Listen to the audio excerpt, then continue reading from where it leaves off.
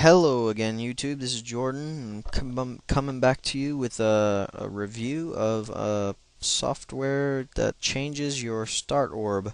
As you can see, I have mine with a Mario theme. My Start Orb is a red mushroom that changes to a green mushroom when you hover and click. So yeah, it's pretty nice. I think it's pretty nice. But let's go into the program. The Windows 7 Start Button Changer. Now this is a pretty nifty program. It doesn't create the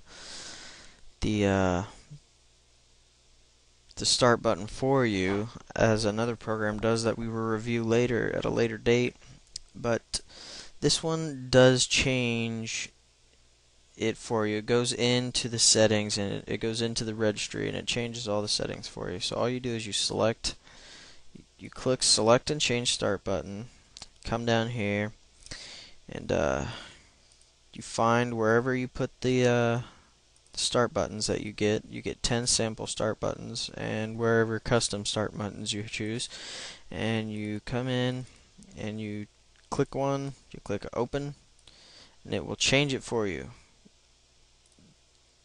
So let's do that again. Okay, coming in here, let's find it.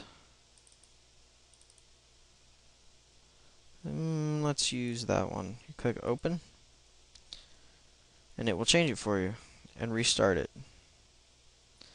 And then you can click and it'll restore your original. It'll restore the original backup file. And that's how you do that. And that is pretty much it. You can get it from this website right here, the windowsclub.com/windows-7-start-button-changer-released, and they'll have a download link. I'll post that in the description below, and you guys can have fun with this.